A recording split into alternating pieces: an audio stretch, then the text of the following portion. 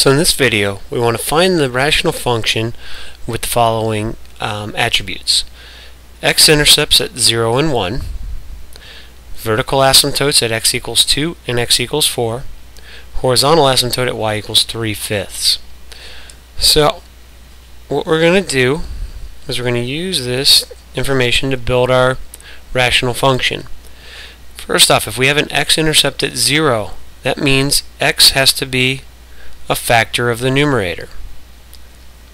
If we have an x-intercept at 1, that means our other factor must be x minus 1. There could be other factors. There might be a constant in there based on the information we give, and if these are the only two, actually no other factors, but it could be a constant in front. We'll talk about that in a second. Similar, the vertical asymptotes come from zeros in the denominator. So if x equals 2 is a vertical asymptote, x minus 2 must be a factor in the denominator. If x equals 4, you guessed it, x minus 4.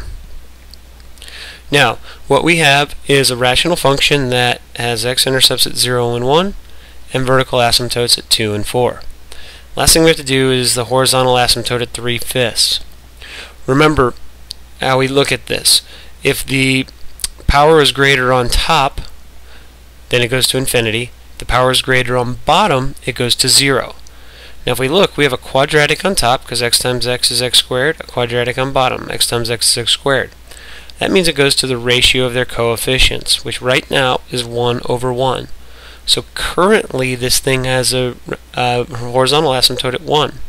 So all we have to do to make it 3/5 is basically multiply it by 3/5, and now we have a horizontal asymptote at 3/5, and we have our rational function.